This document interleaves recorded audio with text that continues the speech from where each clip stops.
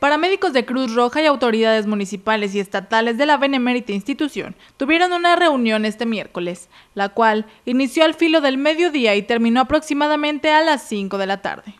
Después de varias horas y según información del delegado estatal de Cruz Roja, Guillermo Franco, en próximos días darán atención a las peticiones de los socorristas, entre las que se encuentran un aumento de sueldo y mejorar sus condiciones laborales.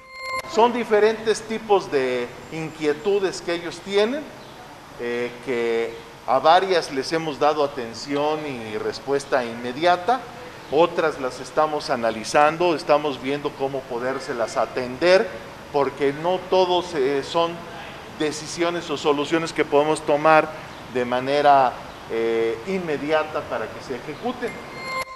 Entre las peticiones de los paramédicos se encontraba también la destitución del coordinador del área de socorros.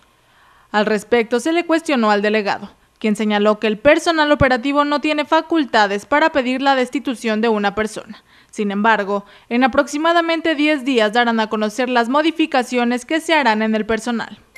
Simplemente que es gente que tiene muchos años ya en la institución, que efectivamente puede haber gente más preparada, más capacitada, y es un tema que sí hemos aceptado, que vamos a atenderlo, y seguramente en el inter de 8 o 10 días vamos a tener una solución de qué modificación vamos a hacer en ese sentido. Cabe mencionar que el paro de los socorristas inició el martes 9 de junio por la mañana. Sin embargo, actualmente los paramédicos ya reanudaron sus actividades. Con imágenes de Ferdinando Villavicencio, reportó para Mega Noticias, Corina García Vidal.